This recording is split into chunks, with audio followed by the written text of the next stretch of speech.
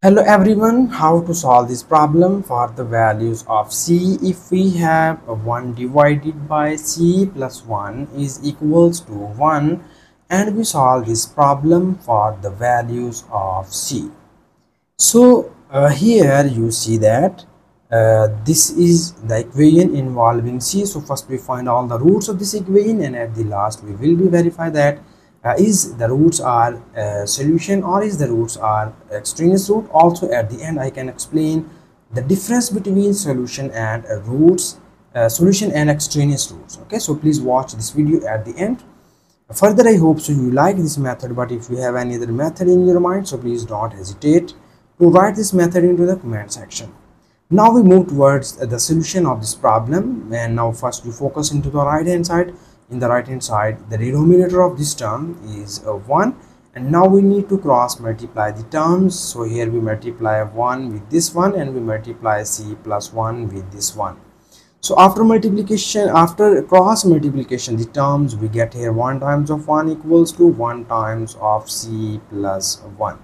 This is the cross multiplication, and we get 1 times of 1 becomes 1 is equals to 1 times of c plus 1 is equals to c plus 1. So here, because we solve this problem for the values of c, so that's why we need to move this constant term plus 1 to the left hand side. This is plus 1. When we move it into the left hand side, it will becomes minus 1 is equals to c. So further you see here, this is 1 minus 1 becomes 0 is equals to c. So you see that this is the only one root of the given equation which we get here in this method. Now in the next step we need to verify that is this root is satisfied our given question statement or not. That's why we decide that is this root be the solution or extraneous root. For this we need to copy down given question statement. Here it is 1 divided by c plus 1 is equals to 1. This is our given question statement, and here we substitute the value of c into the left hand side, and when you substitute it here, it will becomes 1 divided by c plus 1.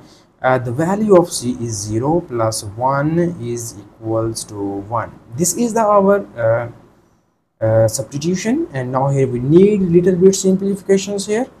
So we have this is 1 divided by 0 plus 1 becomes 1 is equals to 1, and we know about that 1 divided by 1 is equals to 1 equals to 1. So this shows that the value of c is equals to 0 is satisfied our given question statement. Okay, so we can just write it here, c is equals to 0 is satisfied. So here I can explain the difference between solution and extraneous root. So the roots which does not satisfy our given question statement is called the extraneous root, and unfortunately this question does not have any extraneous root.